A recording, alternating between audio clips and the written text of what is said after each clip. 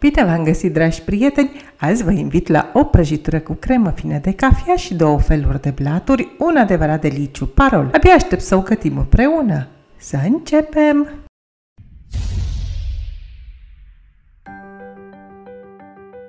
Primul blat este unul cu albuș, nucă de cocos și mac. Pentru asta ne trebuie 8 ouă pe care le separăm în două poluri. Albușurile le folosesc la blat și gălbenușurile la cremă.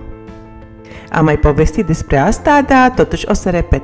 Pentru a avea o spumă de albușuri reușită, trebuie respectate câteva reguli. În primul rând, când se separă albușul de gălbenuș, trebuie să avem mare grijă să nu scăpăm niciun pic de gălbenuș în albuș. În al doilea rând, vasul în care facem spumă trebuie să fie curat, fără urme de grăsime.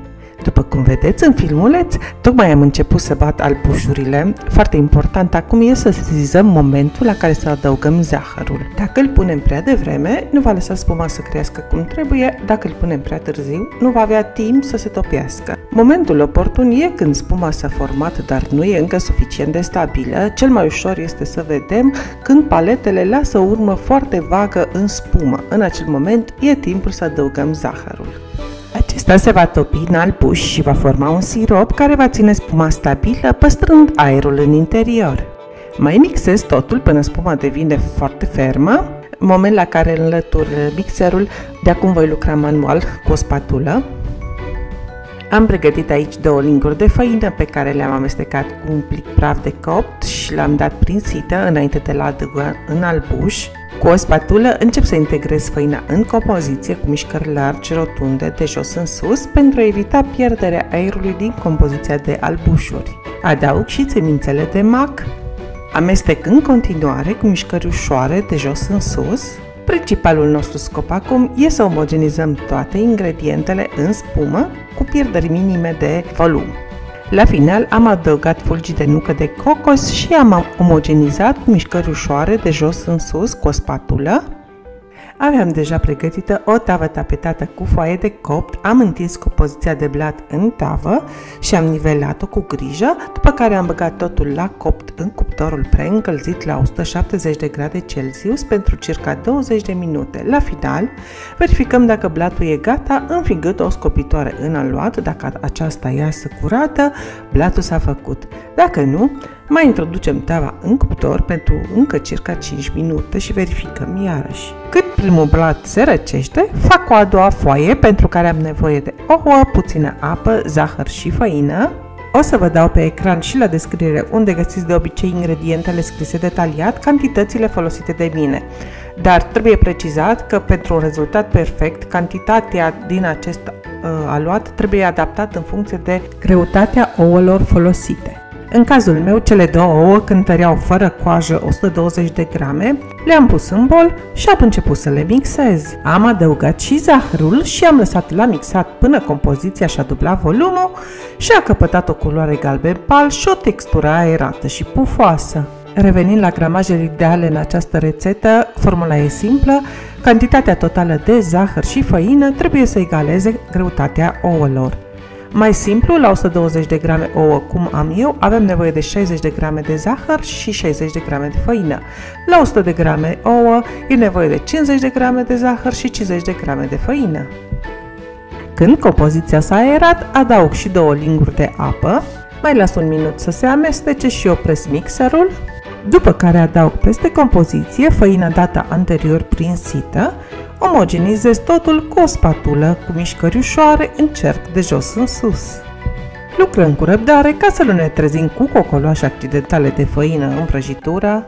Când e gata, pregătesc aceeași tavă în care am făcut primul blat sau pot folosi o tavă care are aceeași dimensiune. O tapetez cu hârtie de copt și întind cât mai uniform compoziția pe baza tăvii. Bag totul la cuptorul preîncălzit la 180 de grade Celsius pentru un sfert de oră.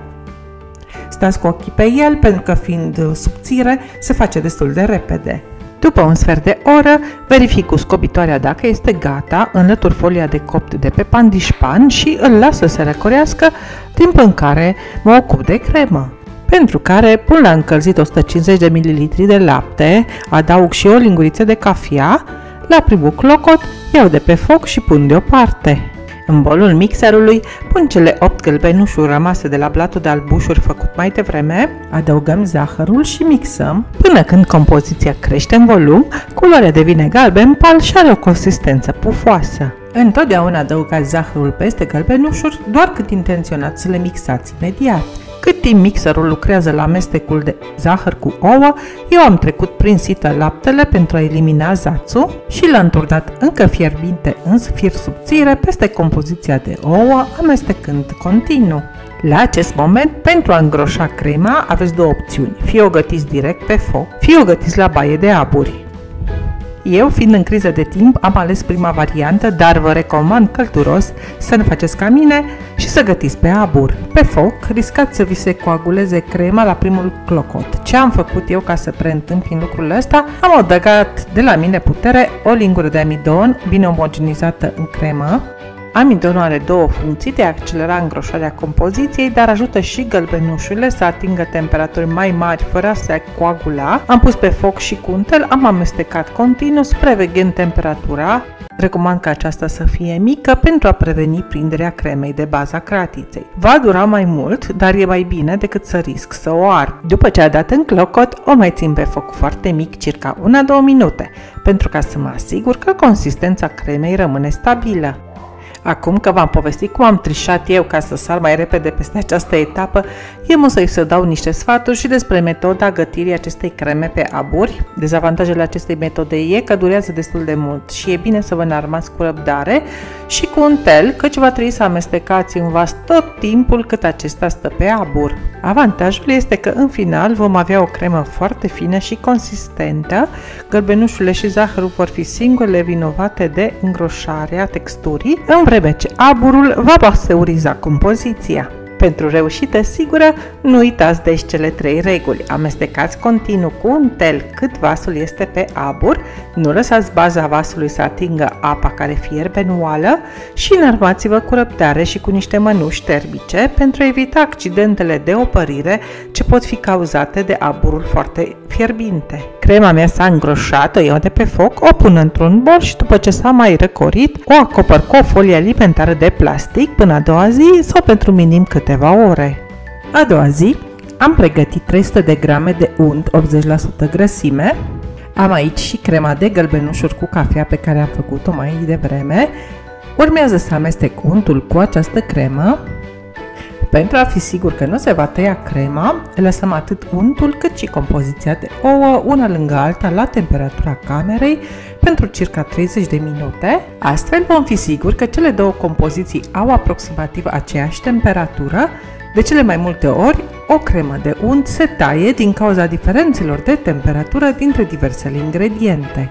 Cu o spatulă încep să amestec în unt, când textura acestuia devine maleabilă, încep să adaug treptat câte o lingură de cremă de cafea, amestec bine până se incorporează, nu mai adaug o altă lingură până ce anterioara nu s-a incorporat în compoziție. La final am amestecat bine cu mixerul până compoziția devine aerată și se deschide ușor la culoare. E momentul să asamblez prăjitura. Pe o tavă am pus blatul de albuș pe care îl ung uniform cu jumătate din compoziția de cremă. Adaug foaia de pandișpan și o acopăr cu restul de cremă. Deasupra putem presăra niște ciocolată rasă, așa am făcut de pildă în rețeta scrisă pe blog, dar de data asta m-am hotărât să fac rapid o glazură de ganache de ciocolată. Într-un bol părunțesc 80 de grame de ciocolată de bună calitate, 70% cacao. Într-o olcică am turnat 100 de ml de smântână grasă, minim 30% grăsime. Adaug și o linguriță de ness, o puteți lăsa și simplă, fără alte arome. Când e pe punctul să dea în fiert, luăm frișca de pe foc și o turnăm peste ciocolată mărunțită. Am lăsat circa 5 minute, după care amestec, între timp s-a topit și ciocolata, adaug și 50 de ml de unt, amestec până toate ingredientele se omogenizează. Scot prăjitura de la rece și torn deasupra ganașul, întinzându-l cât mai uniform, acopăr și pun totul la rece până a doua zi. E momentul să feliem prăjiturica noastră. Ei, ce spuneți? Vă place cum arată? Vă aștept la povești în comentarii. Poate ne povestiți impresiile voastre după ce încercați rețeta. Pentru alte sugestii și rețete de prăjituri de casă, vă invit călduros să dați click pe linkul de pe ecran. O zi rodnică și minunată vă doresc în continuare. Bye bye!